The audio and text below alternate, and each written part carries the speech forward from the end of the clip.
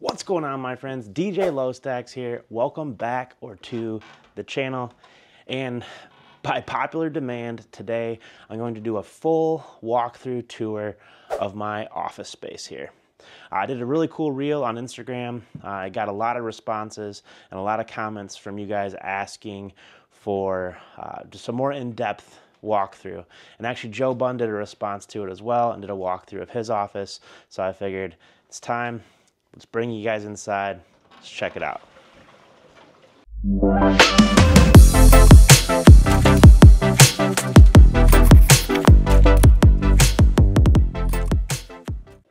So first things first here, when you get inside, this is my studio space, I guess you would call it. So this is a hoverboard. It's a European-made booth. A lot of people out here have them. I bought this actually before I got my Max booth, but the Max booth ended up getting a really good deal on it through Danny at Midwest DJs Live last year. So I picked that up, took it home with me right on site, and I'd already had this ordered, so I couldn't cancel it. So it showed up, so now I just have a really expensive piece of furniture for my office setup, but I'm not mad at it. I got this cool textured decorative wall here behind me. For monitors, I've got two JBL speakers here on some trussing with some just uplights that I don't use anymore. Use those as just some kind of ambience lighting there. As far as setup, this is the exact same setup that I have in my wedding booth. This is a Rain 70 and two Rain 12s. And then I've got my backup MacBook here, which both my MacBooks are linked to Dropbox. So I back up all my music there. So I literally am able to mirror both laptops. So it doesn't matter if I bring my main computer or my backup out with me. They're both identical at all times. So that's a super convenient way.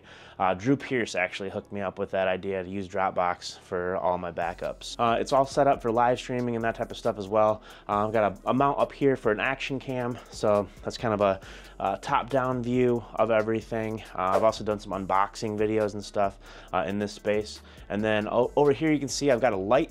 So this is just a softbox with a Newer is the brand. So Newer is the brand. A Newer kind of spotlight here just kind of illuminates the space, makes the video content look a lot nicer.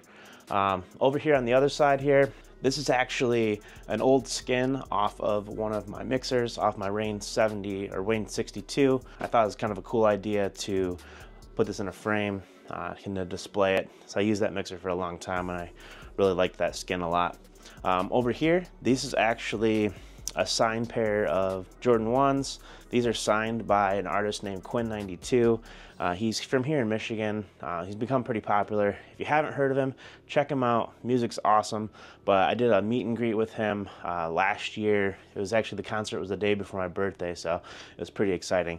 But I had him sign my shoes, and I actually even had him record a drop on my phone that I haven't used yet, but I plan on using that in a mix soon. Now over here, this space, eventually, I'm gonna have this 3D printer that's in the box still. I'd like to set that up here. This as another hobby. I'd like to get into some 3D printing. And then over past here is my my shoe collection, kind of my shoe wall. This also doubles as kind of my backdrop for a lot of my Zoom calls and things, and it's a really cool conversation starter with couples when I jump on Zoom and maybe the groom's a sneakerhead or something like that. We can have some conversation about that, which is always fun, nice little icebreaker. Mini fridge here. This is a Red Bull fridge. I don't really care for Red Bull unless it has vodka in it, but I'm a huge Ghost fan, so right now it's full of Ghost energy. If you or anyone you know happens to have a contact at Ghost, I've reached out to them a few times with no luck, but I'd love to get a Ghost cooler if I could. I spent a lot of money on Ghost, so I love their supplements. I use their proteins, and then obviously their energy drinks are great as well. As far as my shoe wall, I don't have anything crazy rare or anything. I don't have any Travis Scotts or nothing like that. Just a couple pairs of Dunks, some Yeezys, and then mostly Jordan 1s. That's kind of my my favorite one. This sign here, actually, so Andrew that shoots a lot of my content for me, he actually made this sign for me. He has a a CNC laser cutter. So if you're interested, hit me up in the comments down below or shoot me a message on Instagram and I can get you into contact with him. He can make you a sign for your brand or think, you know, signs for your house or anything like that. He can hook you up with that stuff, and I believe he is able to ship. So if you're interested, let me know.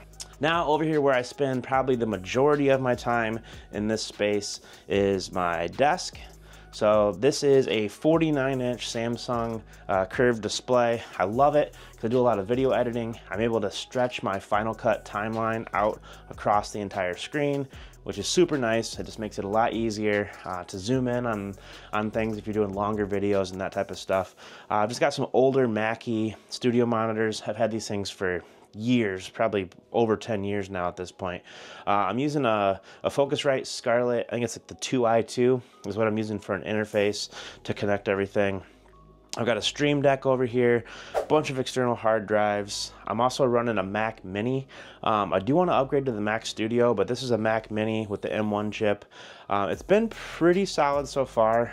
I will admit, now that I started editing 4K footage, I am able to bog it out.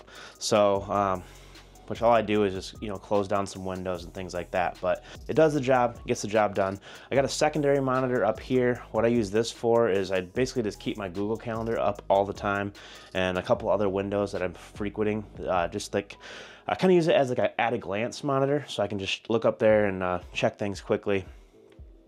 Up here on the wall, this is the big-ass calendar from Jesse Itzler.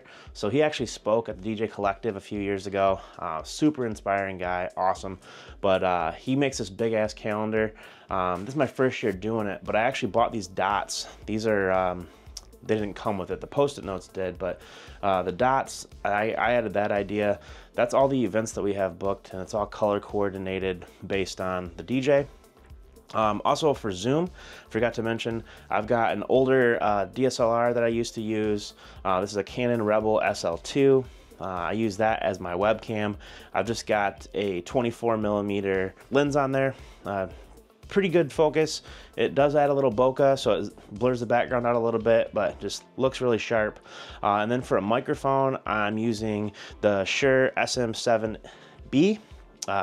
Pretty expensive mic, mainly designed for podcasting, but I found that it makes your Zoom calls just sound phenomenal. And I record some kind of talking head stuff as well from here at the desk. That's just on a Gator Frameworks arm. As far as the desk itself goes, I actually built this desk. Well, I built the top myself, stained it, polyurethaned it, that stuff.